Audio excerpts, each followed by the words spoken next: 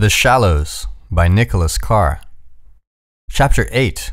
The Church of Google. Not long after Nietzsche bought his mechanical writing ball, an earnest young man named Frederick Winslow Taylor carried a stopwatch into the Midvale steel plant in Philadelphia and began a historic series of experiments aimed at boosting the efficiency of the plant's machinists. With the grudging approval of Midvale's owners, Taylor recruited a group of factory hands, set them to work on various metalworking machines, and recorded and timed their every movement. By breaking down each job into a sequence of small steps and then testing different ways of performing them, he created a set of precise instructions, an algorithm we might say today, for how each worker should work. Midvale's employees grumbled about the strict new regime, claiming that it turned them into little more than automatons. But the factory's productivity soared. More than a century after the invention of the steam engine, the Industrial Revolution had at last found its philosophy and its philosopher.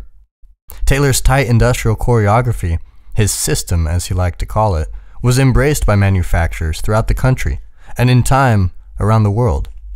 Seeking maximum speed, maximum efficiency, and maximum output, factory owners used time and motion studies to organize their work and configure the jobs of their workers. The goal, as Taylor defined in his celebrated 1911 treatise, The Principles of Scientific Management, was able to identify and adopt for every job the one best method of work, and thereby to effect the gradual substitution of science for rule of thumb throughout the mechanic arts.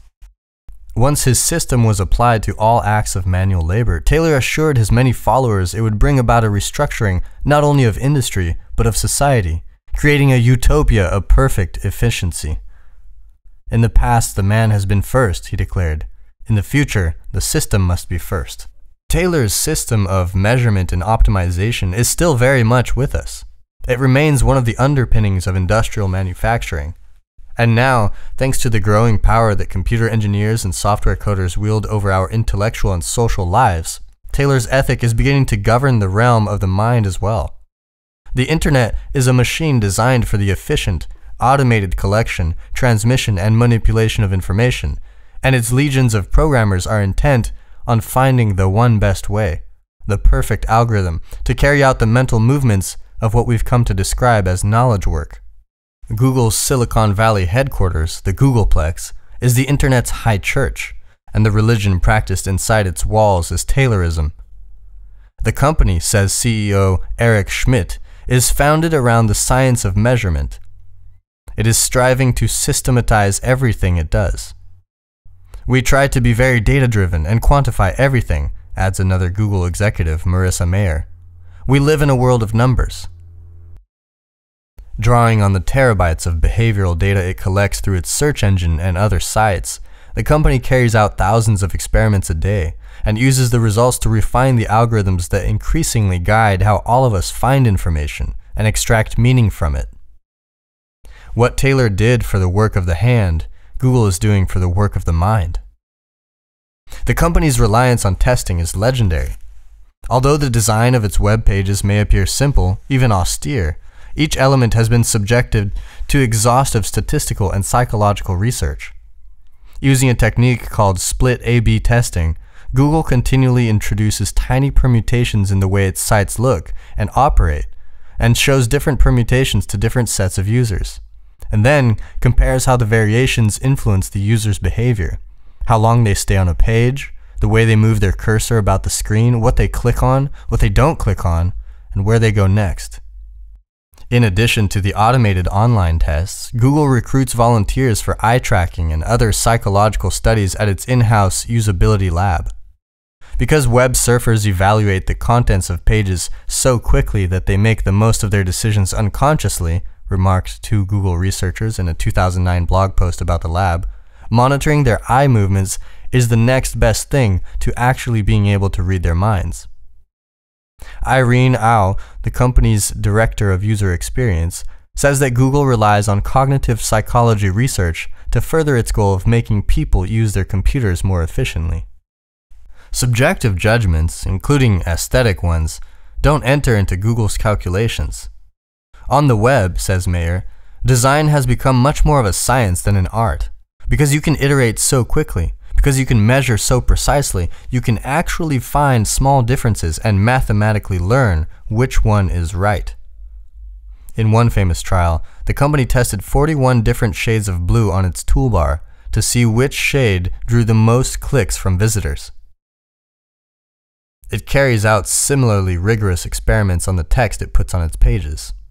You have to try and make words less human and more a piece of the machinery, explains Mayer. In his 1993 book, Technopoly, Neil Postman distilled the main tenets of Taylor's system of scientific management. Taylorism, he wrote, is founded on 6 assumptions. That the primary, if not the only goal of human labor and thought is efficiency. That technical calculation is in all respects superior to human judgment. That in fact, human judgment cannot be trusted, because it is plagued by laxity, ambiguity, and unnecessary complexity. That subjectivity is an obstacle to clear thinking.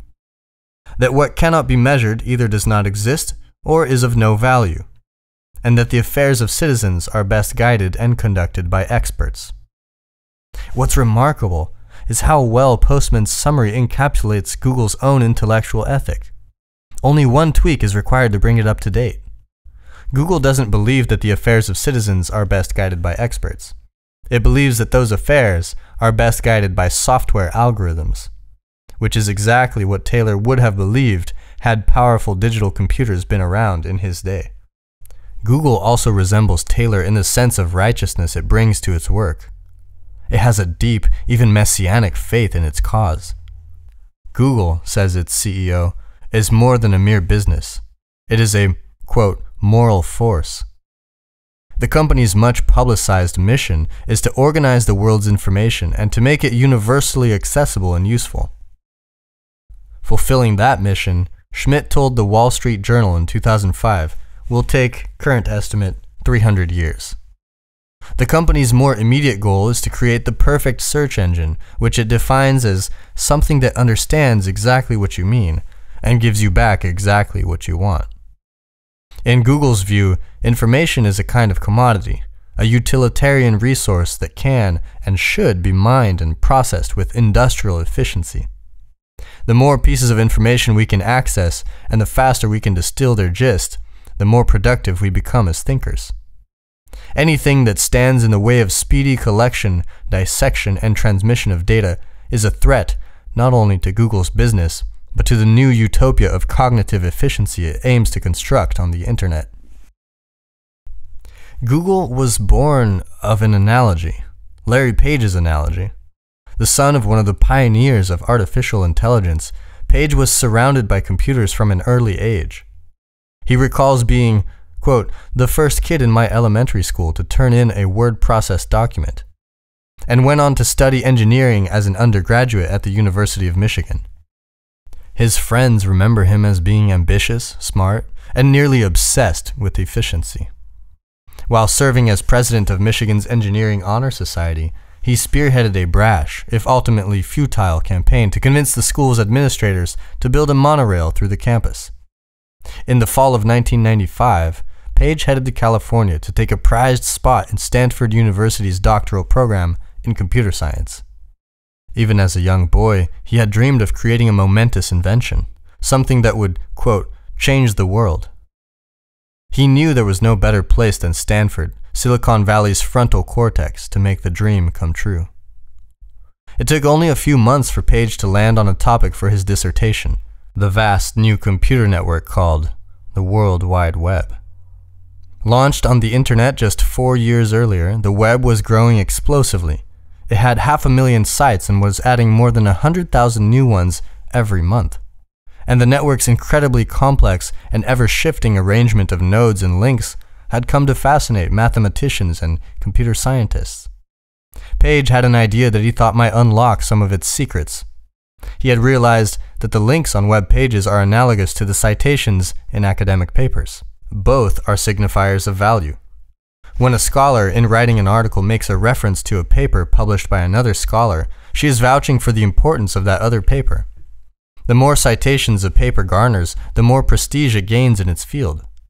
In the same way, when a person with a web page links to someone else's page, She is saying that she thinks the other page is important. The value of any web page, Page saw, could be gauged by the links coming into it. Page had another insight, again drawing on the citations analogy. Not all links are created equal. The authority of any web page can be gauged by how many incoming links it attracts. A page with a lot of incoming links has more authority than a page with only one or two. The greater the authority of a web page, the greater the worth of its own outgoing links. The same is true in academia.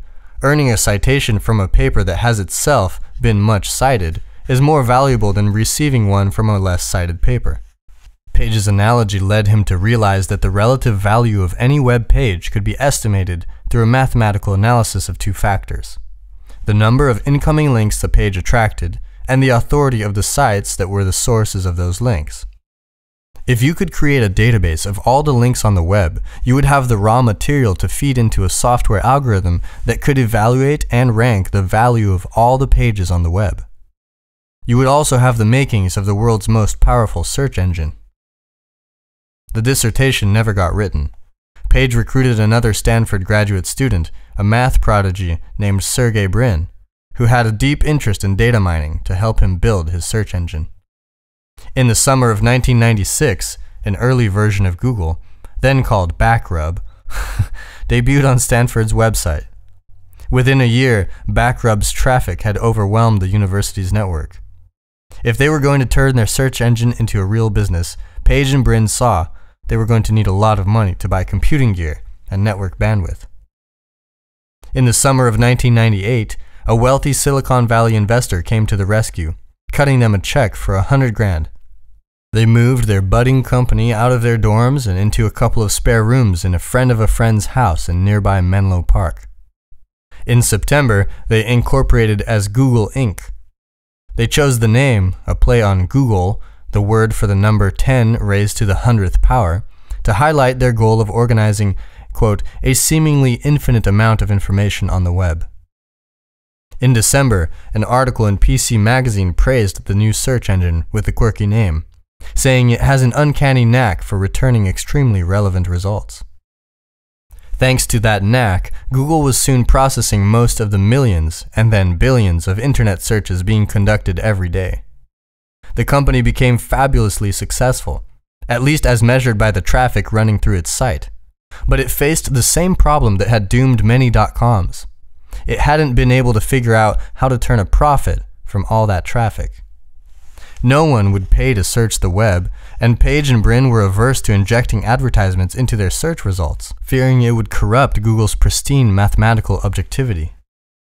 We expect, they had written in a scholarly paper early in 1998, that advertising-funded search engines will be inherently biased toward the advertisers and away from the needs of the consumers. But the young entrepreneurs knew that they would not be able to live off the largesse of venture capitalists forever. Late in 2000, they came up with a clever plan for running small textual advertisements along their search results, a plan that would require only a modest compromise for their ideals. Rather than selling advertising space for a set price, they decided to auction the space off. It wasn't an original idea. Another engine, GoTo, was already auctioning ads, but Google gave it a new spin. Whereas GoTo ranked its search ads according to the size of the advertiser's bids, the higher the bid, the more prominent the ad, Google in 2002 added a second criterion. An ad's placement would be determined not only by the amount of the bid, but by the frequency with which people actually clicked the ad. That innovation ensured that Google's ads would remain, just as the company put it, relevant to the topics of searches. Junk ads would automatically be screened from the system. If searchers didn't find an ad relevant, they wouldn't click on it, and it would eventually disappear from Google's site. The auction system, named AdWords, had another, very important result. By tying ad placements to clicks, it increased click-through rates substantially.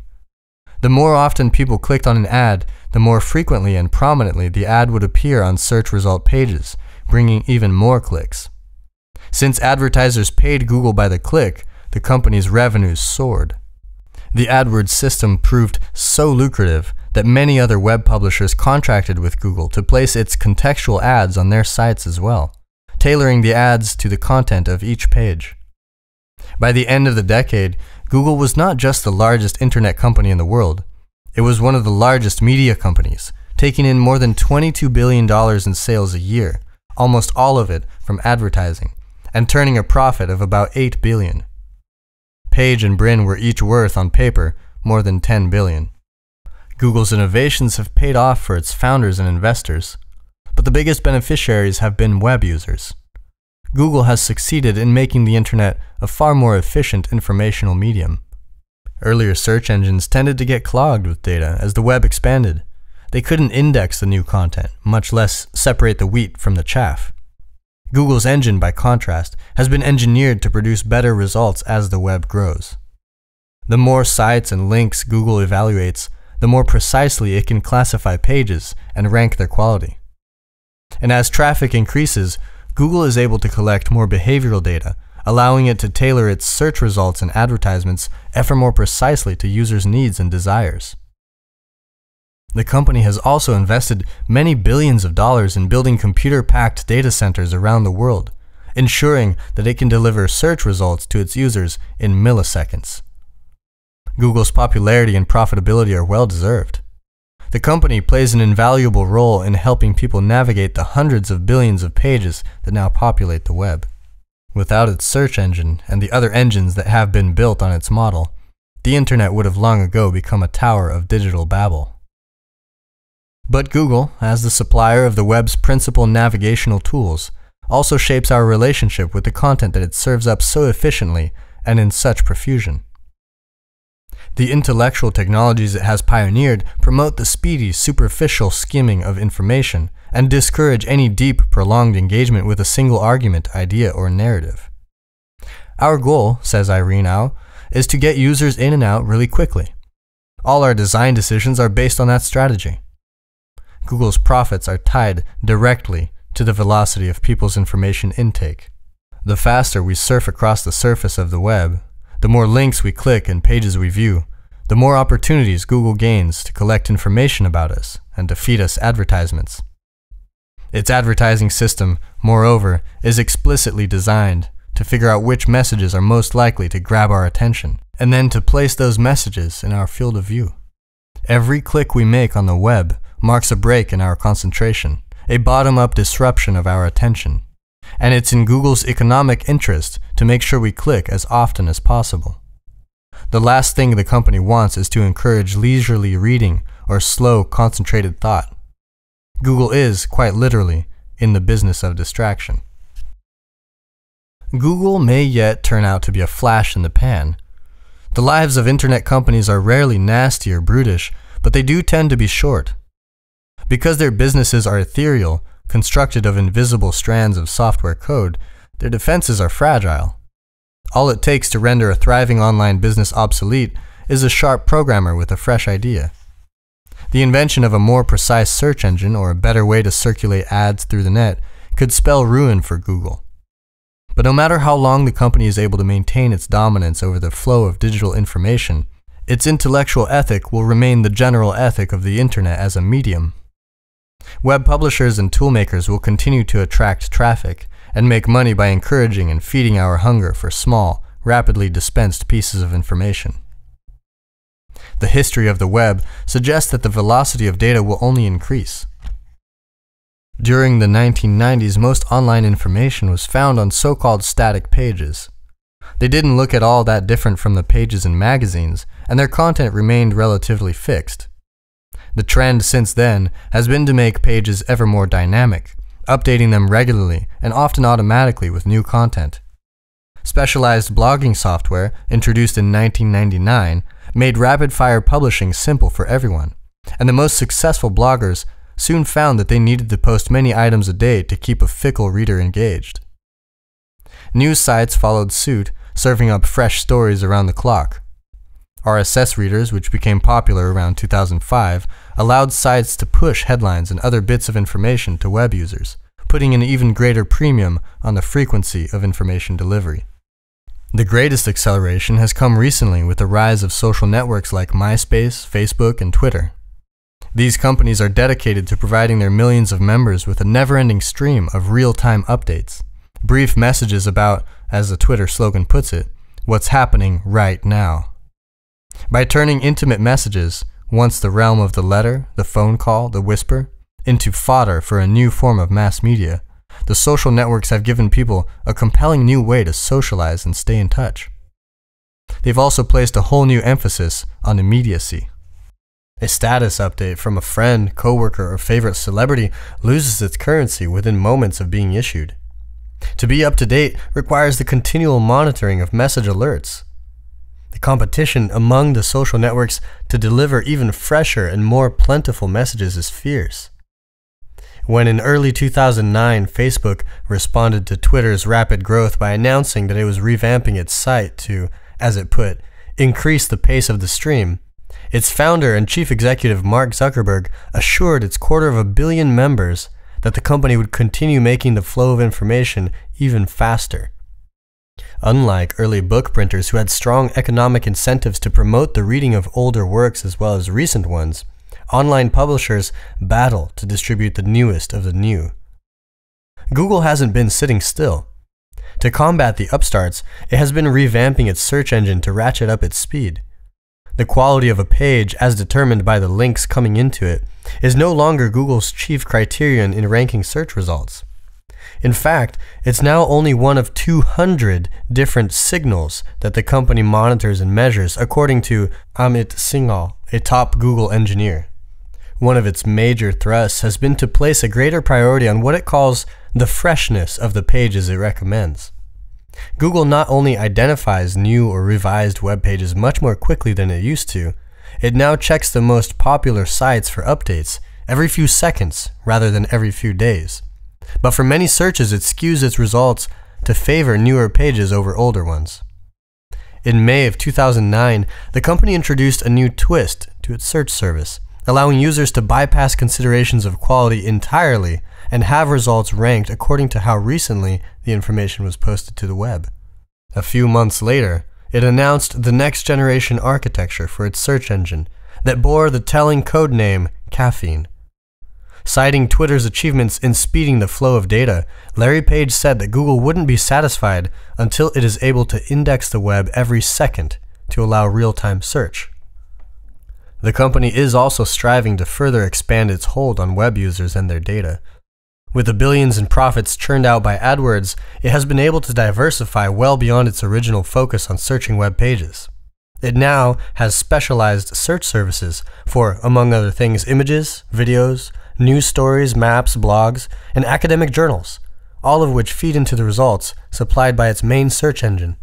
It also offers computer operating systems such as Android for smartphones and Chrome for PCs, as well as a slew of online software programs or apps, including email, word processing, blogging, photo storage, feed reading, spreadsheets, calendars, and web hosting.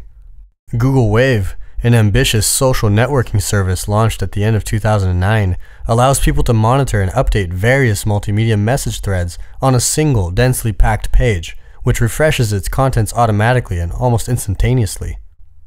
Wave, says one reporter, turns conversations into fast-moving group streams of consciousness. The company's boundless expansiveness has been a matter of much discussion, particularly among management scholars and business reporters. The breadth of its influence and activity is often interpreted as evidence that it is an entirely new species of business, one that transcends and redefines all traditional categories. But while Google is an unusual company in many ways, its business strategy is not quite as mysterious as it seems. Google's protean appearance is not a reflection of its main business, selling and distributing online ads. Rather, it stems from the vast number of complements to that business. Complements are, in economic terms, any products or services that tend to be purchased or consumed together, such as hot dogs and mustard, or lamps and light bulbs. For Google, everything that happens on the internet is a complement to its main business. As people spend more time and do more things online, they see more ads, and they disclose more information about themselves. And Google rakes in the money. As additional products and services have come to be delivered digitally over computer networks, entertainment, news, software applications, financial transactions, phone calls. Google's range of complements has extended into ever more industries. Because the sales of complementary products rise in tandem, a company has a strong strategic interest in reducing the cost and expanding the availability of the complements to its main product. It's not too much of an exaggeration to say that a company would like all complements to be given away. If hot dogs were free, mustard sales would skyrocket. It's this natural drive to reduce the cost of complements that more than anything else explains Google's business strategy. Nearly everything the company does is aimed at reducing the cost and expanding the scope of internet use. Google wants information to be free because as the cost of information falls, we all spend more time looking at computer screens and the company's profits go up. Most of Google's services are not profitable in themselves.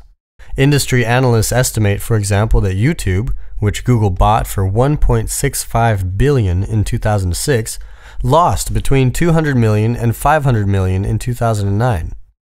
But because popular services like YouTube enable Google to collect more information, to funnel more users toward its search engine, and to prevent would-be competitors from gaining footholds in its markets, the company is able to justify the cost of launching them.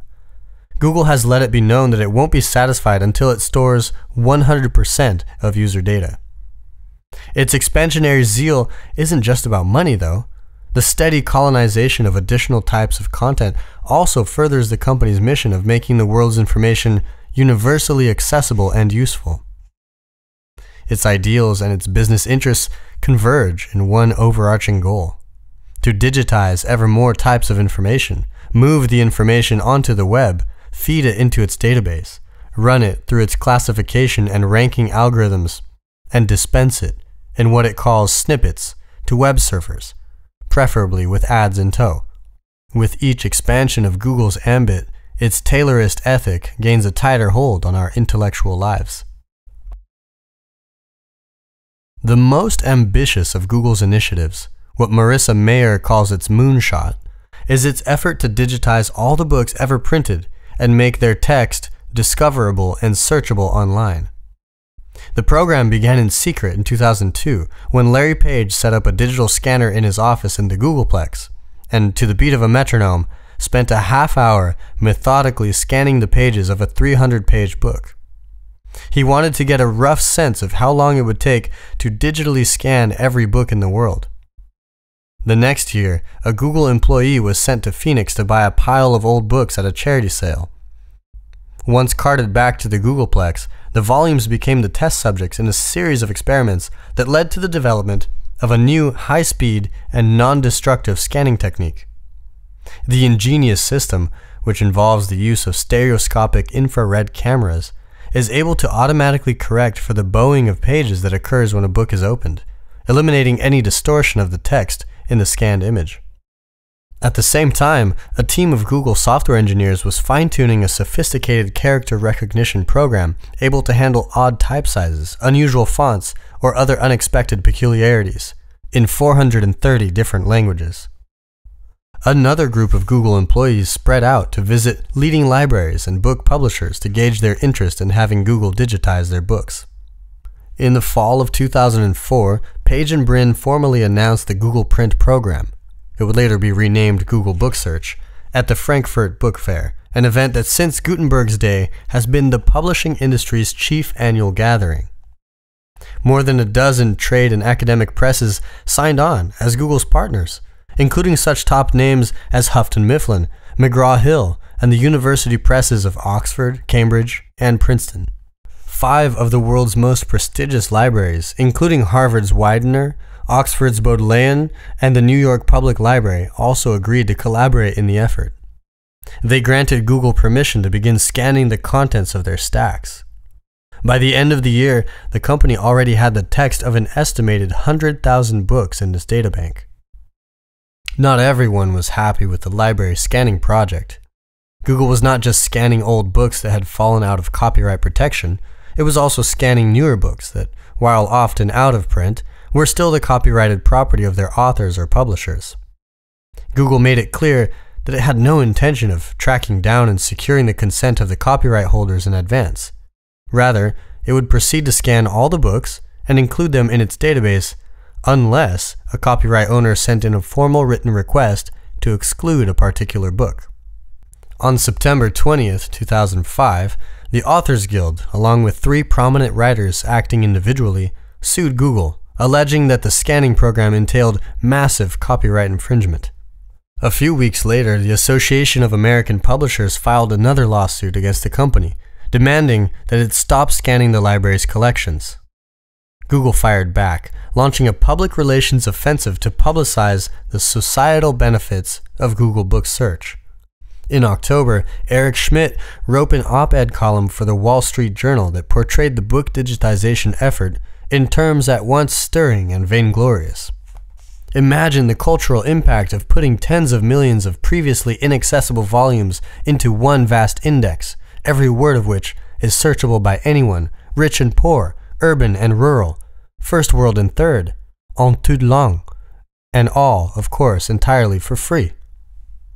The suits proceeded. After 3 years of negotiations, during which Google scanned some 7 million additional books, 6 million of which were still under copyright, the parties reached a settlement.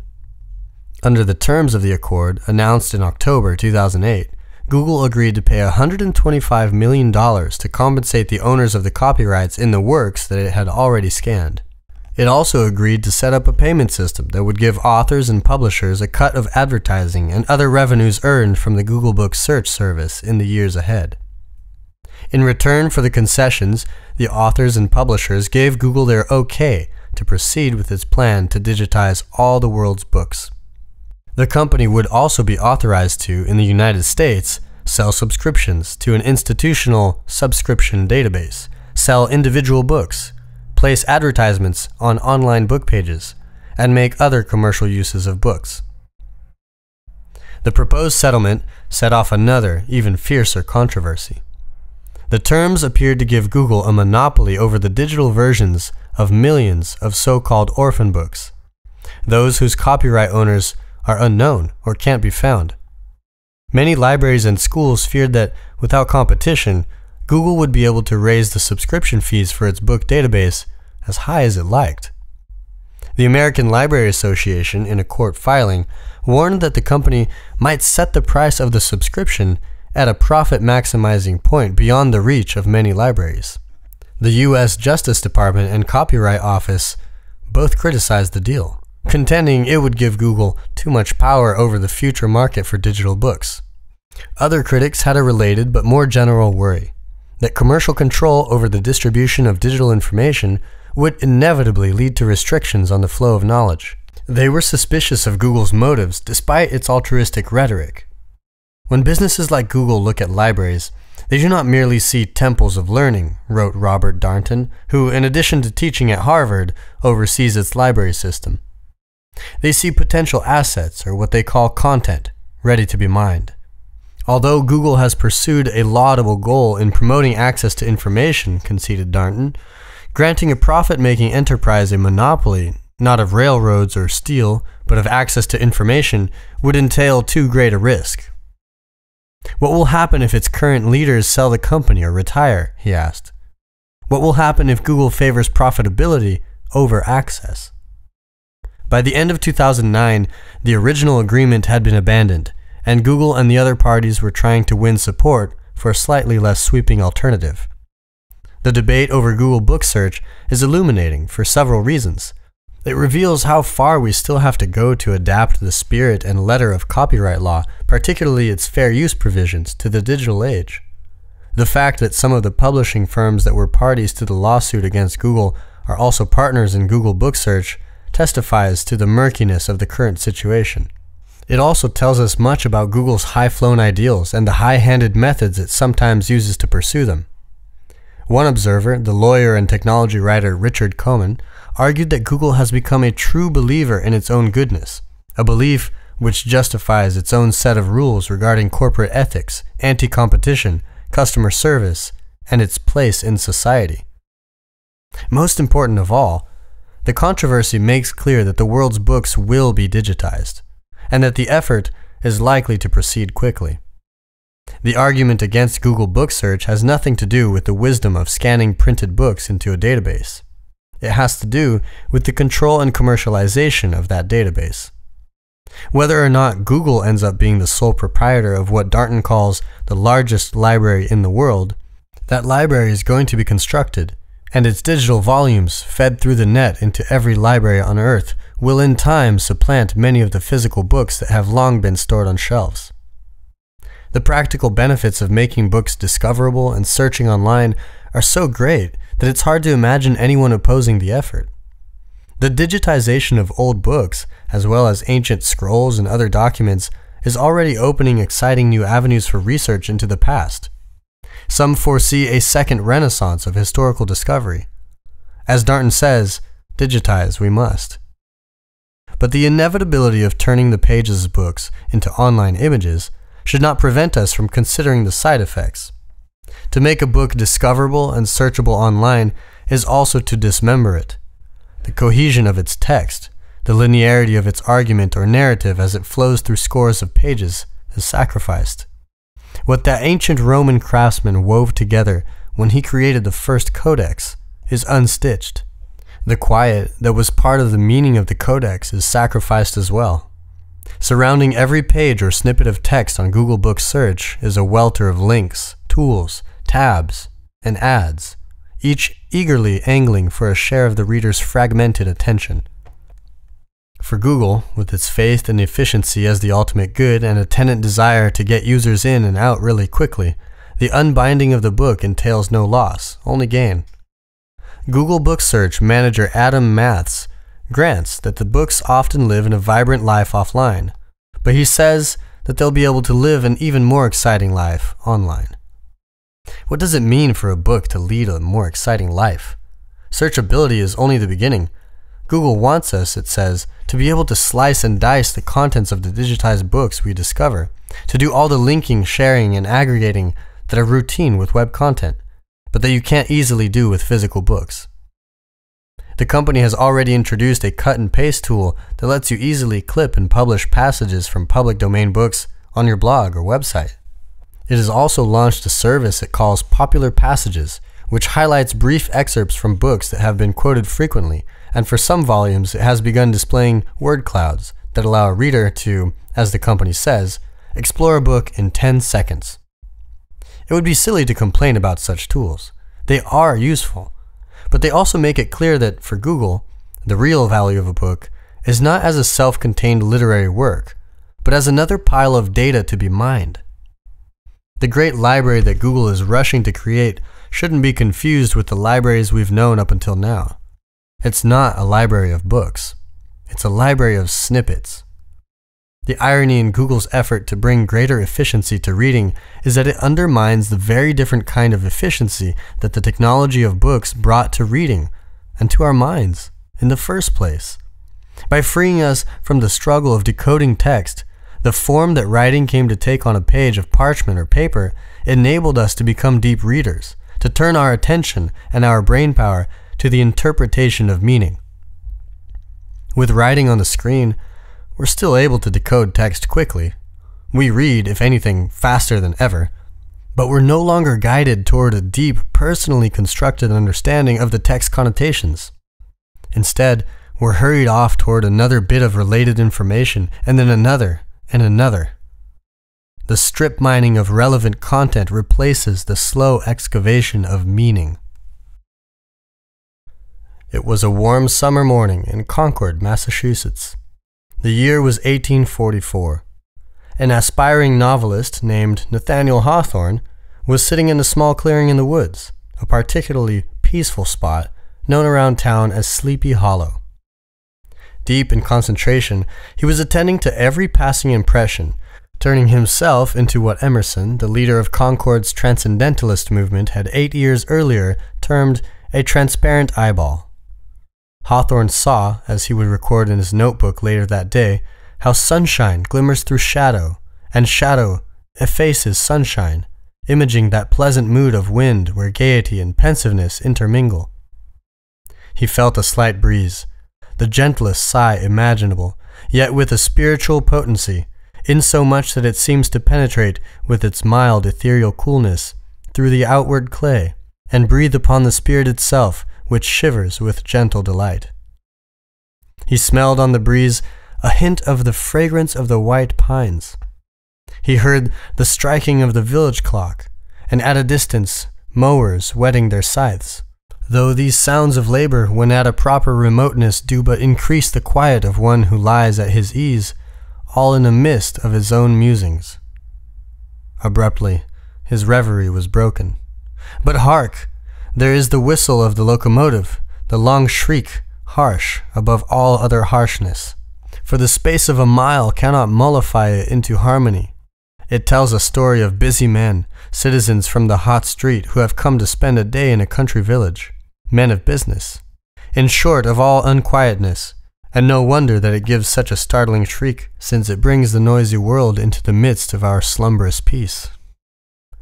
Leo Marx opens The Machine in the Garden, his classic 1964 study of technology's influence on American culture, with a recounting of Hawthorne's morning in Sleepy Hollow. The writer's real subject, Marx argues, is the landscape of the psyche, and in particular the contrast between two conditions of consciousness. The quiet clearing in the woods provides the solitary thinker with a singular insulation from disturbance, a protected space for reflection. The clamorous arrival of the train, with its load of busy men, brings the psychic dissonance associated with the onset of industrialism. The contemplative mind is overwhelmed by the noisy world's mechanical busyness. The stress that Google and other internet companies place on the efficiency of information exchange as the key to intellectual progress is nothing new. It's been, at least since the start of the Industrial Revolution, a common theme in the history of the mind. It provides a strong and continuing counterpoint to the very different view promulgated by the American Transcendentalists as well as the other, earlier English Romantics, that true enlightenment comes only through contemplation and introspection. The tension between the two perspectives is one manifestation of the broader conflict between, in Marx's terms, the machine and the garden, the industrial ideal and the pastoral ideal, that has played such an important role in shaping modern society. When carried into the realm of the intellect, the industrial ideal of efficiency poses, as Hawthorne understood, a potentially mortal threat to the pastoral ideal of meditative thought. That doesn't mean that promoting the rapid discovery and retrieval of information is bad. It's not. The development of a well-rounded mind requires both an ability to find and quickly parse a wide range of information and a capacity for open-ended reflection. There needs to be time for efficient data collection and time for inefficient contemplation, time to operate the machine, and time to sit idly in the garden. We need to work in Google's world of numbers, but we also need to be able to retreat to Sleepy Hollow. The problem today is that we're losing our ability to strike a balance between those two very different states of mind. Mentally, we're in perpetual locomotion. Even as Gutenberg's press was making the literary mind the general mind, it was setting in motion the process that now threatens to render the literary mind obsolete. When books and periodicals began to flood the marketplace, people for the first time felt overwhelmed by information. Robert Burton, in his 1628 masterwork, An Anatomy of Melancholy, described the vast chaos and confusion of books that confronted the 17th century reader. We are oppressed with them, our eyes ache with reading, our fingers with turning. A few years earlier, in 1600, another English writer, Barnaby Rich, had complained, "One of the great diseases of this age is the multitude of books, that doth so overcharge the world that it is not able to digest the abundance of idle matter that is every day hatched and brought into the world." Ever since, we have been seeking, with mounting urgency, new ways to bring order to the confusion of information we face every day. For centuries, the methods of personal information management tended to be simple, manual, and idiosyncratic. Filing and shelving routines, alphabetization, annotation, notes and lists, catalogs and concordances, rules of thumb. There were also the more elaborate, but still largely manual institutional mechanisms for sorting and storing information found in libraries, universities, and commercial and government bureaucracies. During the 20th century, as the information flood swelled and data processing technologies advanced, the methods and tools for both personal and institutional information management became more elaborate, more systematic, and increasingly automated. We began to look to the very machines that exacerbated information overload for ways to alleviate the problem. Vannevar Bush sounded the keynote for our modern approach to managing information in his much-discussed article, As We May Think, which appeared in the Atlantic Monthly in 1945. Bush, an electrical engineer who had served as Franklin Roosevelt's science advisor during World War II, worried that progress was being held back by scientists' inability to keep abreast of information relevant to their work. The publication of new material, he wrote, has been extended far beyond our present ability to make use of the record. The summation of human experience is being expanded at a prodigious rate, and the means we use for threading through the consequent maze to the momentarily important item is the same as was used in the days of square-rigged ships. But a technological solution to the problem of information overload was, Bush argued, on the horizon. The world has arrived at an age of cheap, complex devices of great reliability, and something is bound to come of it. He proposed a new kind of personal cataloging machine, called a Memex, which would be useful not only to scientists, but to anyone employing logical processes of thought. Incorporated into a desk, the Memex, Bush wrote, is a device in which an individual stores, in compressed form, all his books, records, and communications, and which is mechanized so that it may be consulted with exceeding speed and flexibility. On top of the desk are translucent screens, onto which are projected images of the stored materials, as well as a keyboard and sets of buttons and levers to navigate the database. The essential feature of the machine is its use of associative indexing to link different pieces of information. Any item may be caused at will to select immediately and automatically another one. This process of tying two things together is, Bush emphasized, the important thing. With his Memex, Bush anticipated both the personal computer and the hypermedia system of the World Wide Web. His article inspired many of the original developers of PC hardware and software, including such early devotees of hypertext as the famed computer engineer Douglas Engelbart and HyperCard's inventor, Bill Atkinson.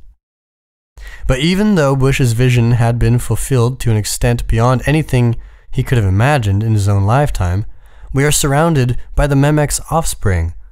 The problem he set out to solve, information overload, has not abated. In fact, it's worse than ever. As David Levy has observed, the development of personal digital information systems and the global hypertext seems not to have solved the problem, but exacerbated it. In retrospect, the reason for the failure seems obvious. By dramatically reducing the cost of creating, storing, and sharing information, computer networks have placed far more information within our reach than we have ever had access to before. And the powerful tools for discovering, filtering, and distributing information developed by companies like Google ensure that we are forever inundated by information of immediate interest to us, and in quantities well beyond what our brains can handle. As the technologies for data processing improve, as our tools for searching and filtering become more precise, the flood of relevant information only intensifies. More of what is of interest to us becomes visible to us. Information overload has become a permanent affliction, and our attempts to cure it just make it worse. The only way to cope is to increase our scanning and our skimming, to rely even more heavily on the wonderfully responsive machines that are the source of the problem. Today, more information is available to us than ever before, writes Levy, but there is less time to make use of it, and specifically to make use of it with any depth of reflection. Tomorrow, the situation will be worse still. It was once understood that the most effective filter of human thought is time. The best rule of reading will be a method from nature, and not a mechanical one, wrote Emerson in his 1858 essay, Books. All writers must submit their performance to the wise ear of time, who sits and weighs, and 10 years hence out of 1,000,000 of pages reprints one. Again it is judged, it is winnowed by all the winds of opinion, and what terrific selection has not passed on it before it can be reprinted after 20 years, and reprinted after a century. We no longer have the patience to await time's slow and scrupulous winnowing. Inundated at every moment by information of immediate interest, we have little choice but to resort to automated filters, which grant their privilege instantaneously to the new and the popular. On the net, the winds of opinion have become a whirlwind. Once the train has disgorged its cargo of busy men and steamed out of the Concord station, Hawthorne tried, with little success, to return to his deep state of concentration. He glimpsed an ant-hill at his feet, and like a malevolent genius, tossed a few grains of sand onto it, blocking the entrance. He watched one of the inhabitants, returning from some public or private business, struggle to figure out what had become of his home. What surprise, what hurry, what confusion of mind are expressed in his movement! How inexplicable to him must be the agency which has effected this mischief. But Hawthorne was soon distracted by the travails of the ant. Noticing a change in the flickering pattern of shade and sun, he looked up at the clouds scattered about the sky, and discerned in their shifting forms the shattered ruins of a dreamer's utopia. In 2007, the American Association for the Advancement of Science invited Larry Page to deliver the keynote address at its annual conference, the country's most prestigious meeting of scientists. Page's speech was a rambling, off-the-cuff affair, but it provided a fascinating glimpse into the young entrepreneur's mind. Once again, finding inspiration in an analogy, he shared with the audience his conception of human life and human intellect. My theory is that if you look at your programming, your DNA, it's about 600 megabytes compressed, he said. So it's smaller than any modern operating system, smaller than Linux or Windows. And that includes booting up your brain by definition. So your program algorithms probably aren't that complicated. Intelligence is probably more about overall computation.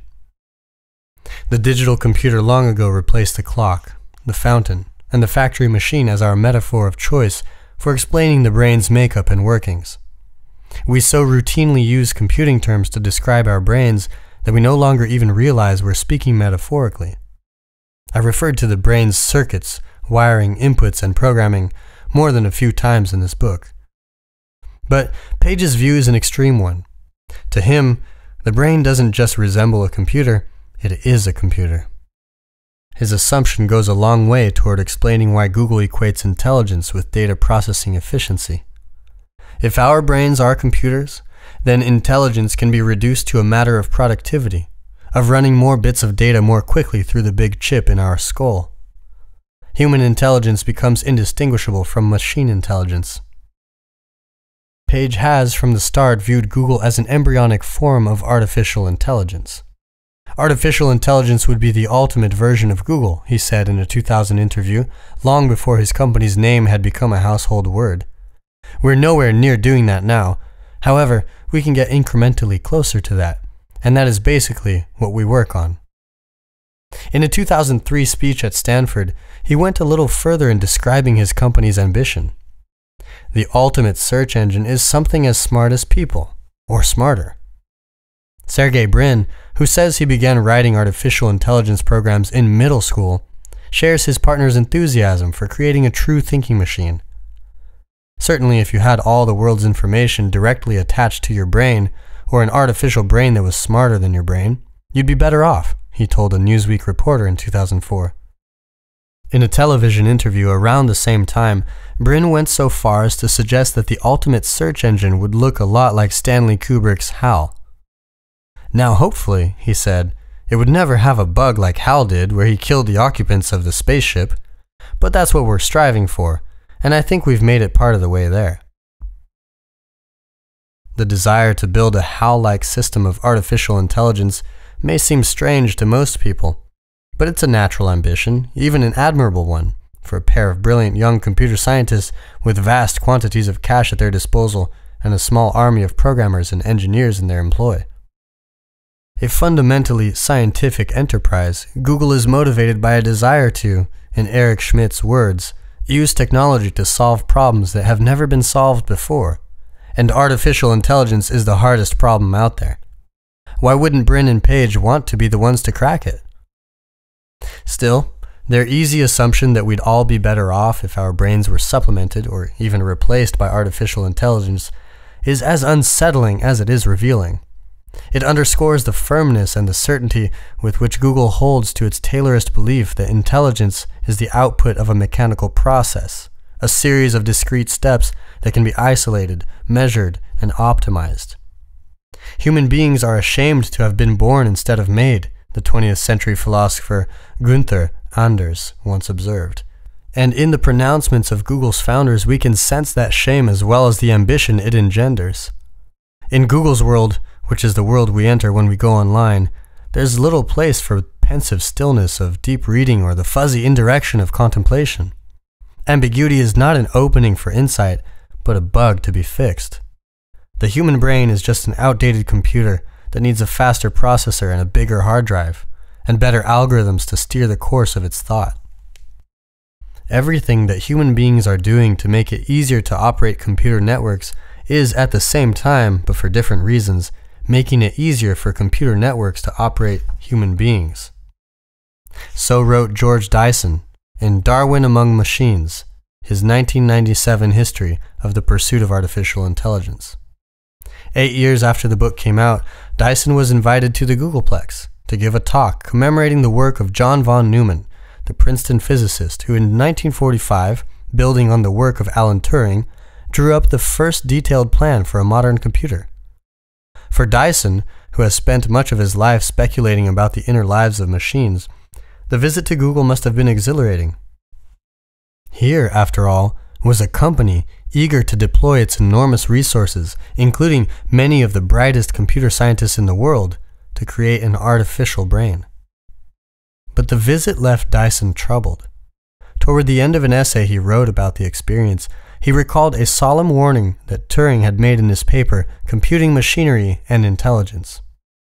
In our attempts to build intelligent machines, the mathematician had written, "We should not be irreverently usurping his power of creating souls any more than we are in the procreation of children."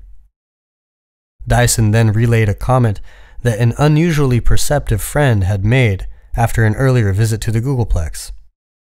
"I thought the coziness to be almost overwhelming. Happy golden retrievers running in slow motion through water sprinklers on the lawn, people waving and smiling, toys everywhere. I immediately suspected that unimaginable evil was happening somewhere in the dark corners. If the devil would come to Earth, what place would be better to hide?" The reaction, though obviously extreme, is understandable. With its enormous ambition, its immense bankroll, and its imperialistic designs on world of knowledge, Google is a natural vessel for our fears as well as our hopes. Some say Google is God, Sergey Brin has acknowledged.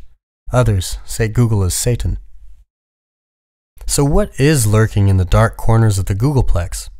Are we on the verge of the arrival of an AI? Are our silicon overlords at the door? Probably not.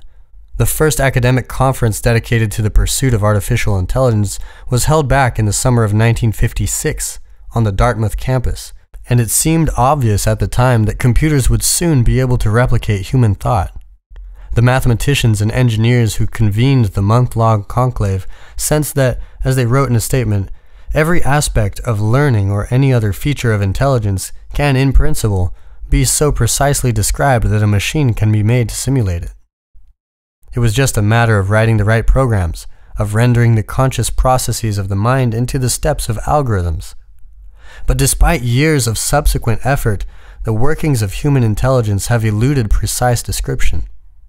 In the half-century since the Dartmouth Conference, computers have advanced at lightning speed, yet they remain, in human terms, as dumb as stumps. Our thinking machines still don't have the slightest idea what they're thinking. Lewis Mumford's observation that no computer can make a new symbol out of its own resources remains as true today as when he said it in 1967.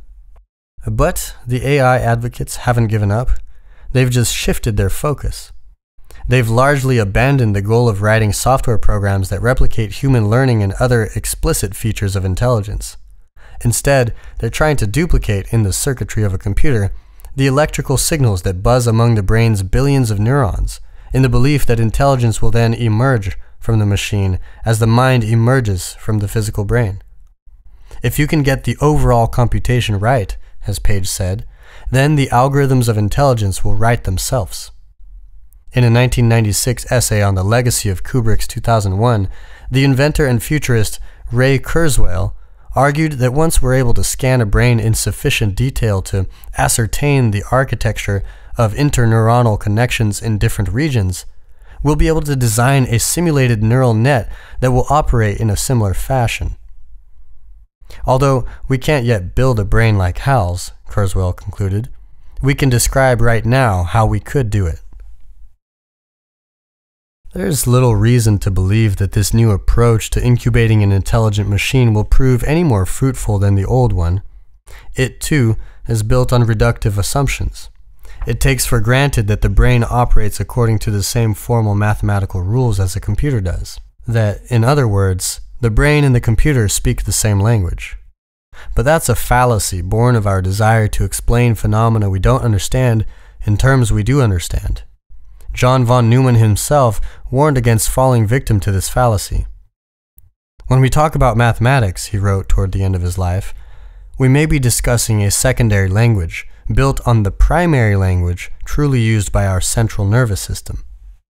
Whatever the nervous system's language may be, it cannot fail to differ considerably from what we consciously and explicitly consider as mathematics. It's also a fallacy to think that the physical brain and the thinking mind exist as separate layers in a precisely engineered architecture. The brain and the mind, the neuroplasticity pioneers have shown, are exquisitely intertwined, each shaping the other.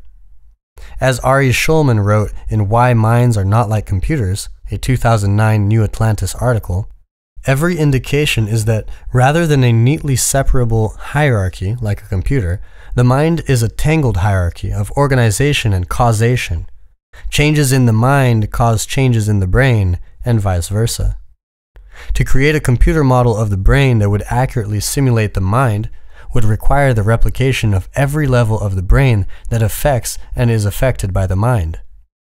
Since we're nowhere near disentangling the brain's hierarchy, much less understanding how its levels act and interact, the fabrication of an artificial mind is likely to remain an aspiration for generations to come, if not forever.